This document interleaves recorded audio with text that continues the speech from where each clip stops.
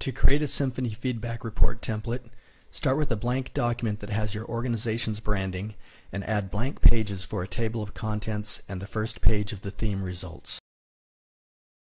On the third page, type some sample text for each code level and a comment. The idea is to format the sample the way you want it to look in the report. Symphony uses Word's Styles feature to format the report, so open the Styles panel and set the sample texts to the styles you want Symphony to use. You can use most any styles, but it's easier to use the heading styles since Symphony selects them by default. For comments, Symphony uses the normal style by default, but if you have a custom style named comment, it will use it instead. It's best to define a comment style so as to differentiate comments from other text in your document.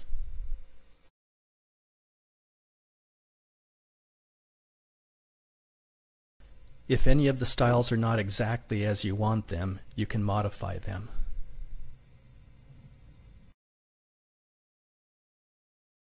Now that you know what your codes and comments will look like, you can delete the sample text, and in its place create a bookmark named Default.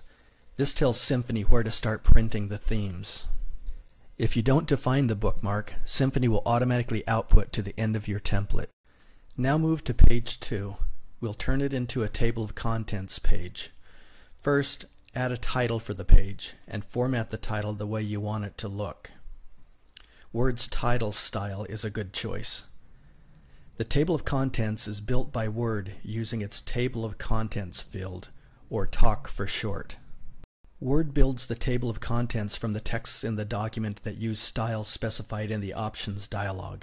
So you want to make sure that only the content you want included as table of contents entries is specified. For this video, we want only top level and second level codes included, so we make sure that nothing else is specified. It's important to look through all the styles because Word adds some automatically. You'll find that Word adds them back each time you open the field to edit it. So be sure you always double check that unwanted styles are not included. Next, click the Modify button. Here you tell Word what each of the levels in the table of contents should look like. So if your organization has standards for this, or if you don't like the Word defaults, you will want to change the settings accordingly.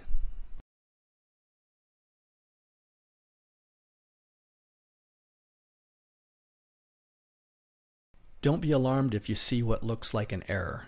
The table of contents field won't have entries until you generate a report.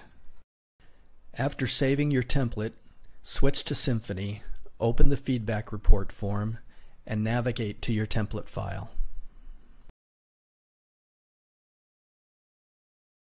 Symphony opens the template and reads it to see what styles it contains, then maps its selections to the various content entities in your project. Now click the Run button to generate the report. While the report is being generated, it's best to avoid doing anything in Word, even with other files.